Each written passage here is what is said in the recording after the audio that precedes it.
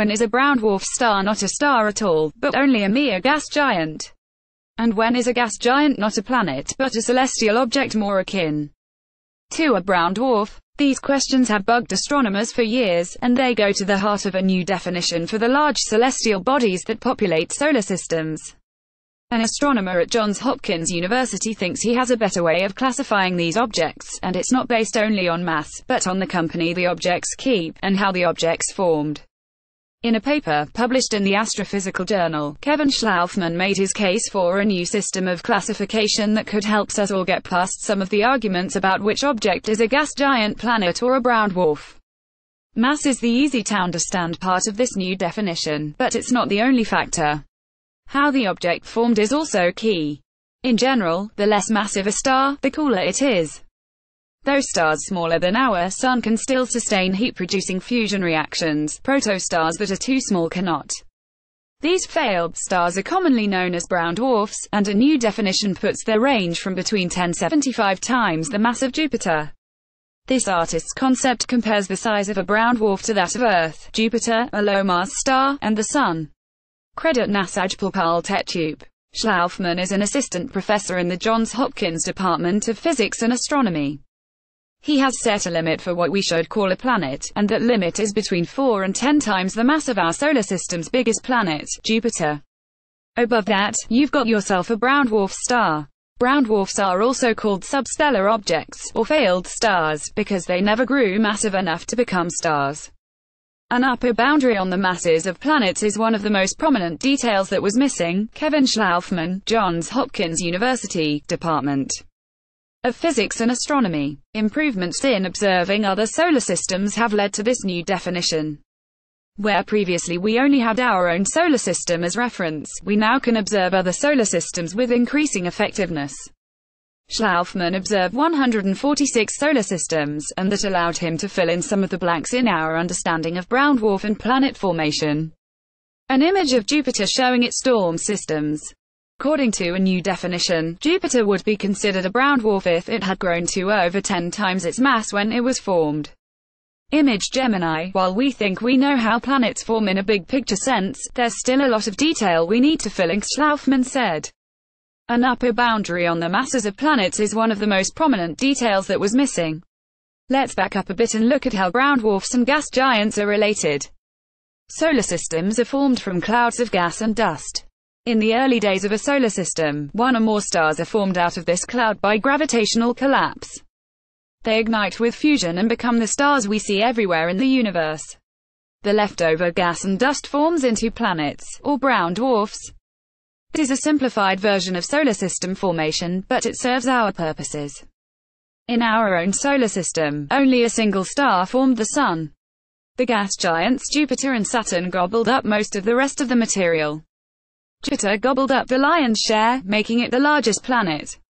But what if conditions had been different and Jupiter had kept growing?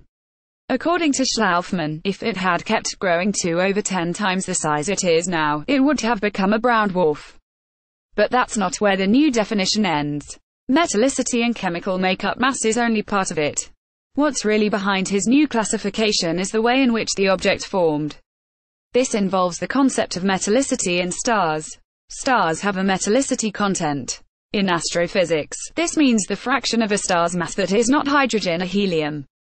So any element from lithium on down is considered a metal. These metals are what rocky planets form from. The early universe had only hydrogen and helium, and almost insignificant amounts of the next two elements, lithium and beryllium. So the first stars had no metallicity, or almost none. This is an image of M80, an ancient globular cluster of stars. Since these stars formed in the early universe, their metallicity content is very low. This means that gas giants like Jupiter would be rare and non-existent here, while brown dwarfs are likely plentiful. Image by NASA, the Hubble Heritage Team, STSCI, Aura, Great Images in NASA Description, Public Domain, https://commons.wikimedia.org index.php Curad 6449278. But now, 13.5 billion years after the Big Bang, younger stars like our Sun have more metal in them. That's because generations of stars have lived and died, and created the metals taken up in subsequent star formation. Our own sun was formed about 5 billion years ago, and it has the metallicity we expect from a star with its birth.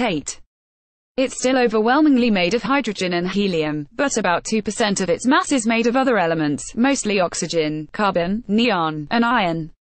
This is where Schlaufmann's study comes in. According to him, we can distinguish between gas giants like Jupiter and brown dwarfs by the nature of the star they orbit. The types of planets that form around stars mirror the metallicity of the star itself. Gas giants like Jupiter are usually found orbiting stars with metallicity equal to or greater than our Sun. But brown dwarfs aren't picky, they form around almost any star. Why? Brown dwarfs and planets form differently. Planets like Jupiter are formed by accretion. A rocky core forms, then gas collects around it. Once the process is done, you have a gas giant. For this to happen, you need metals. If metals are present for these rocky cores to form, their presence will be reflected in the metallicity of the host star. But brown dwarfs aren't formed by accretion like planets are. They're formed the same way stars are, by gravitational collapse. They don't form from an initial rocky core, so metallicity isn't a factor. This brings us back to Kevin Schlaufmann's study. He wanted to find out the mass at which point an object doesn't care about the metallicity of the star they orbit. He concluded that objects above 10 times the mass of Jupiter don't care if the star has rocky elements, because they don't form from rocky cores. Hence, they're not planets akin to Jupiter, they're brown dwarfs that formed by gravitational collapse. What does it matter what we call them?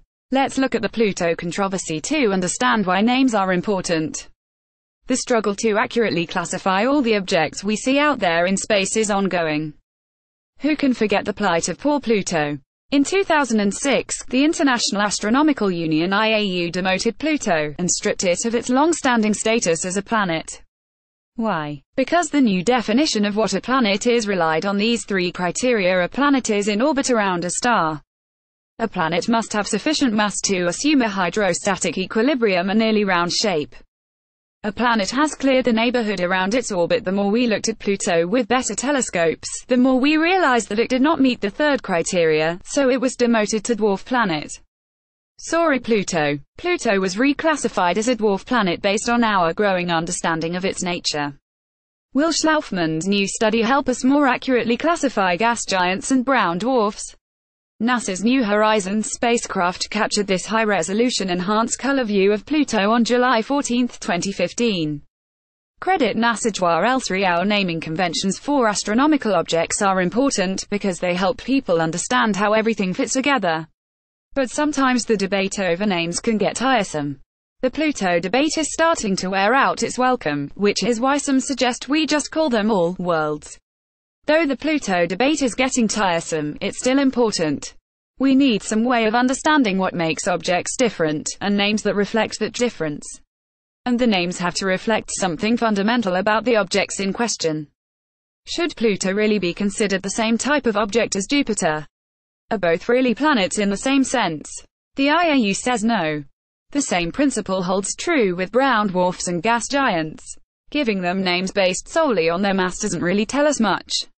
Schlaufmann aims to change that. His new definition makes sense because it relies on how and where these objects form, not simply their size. But not everyone will agree, of course.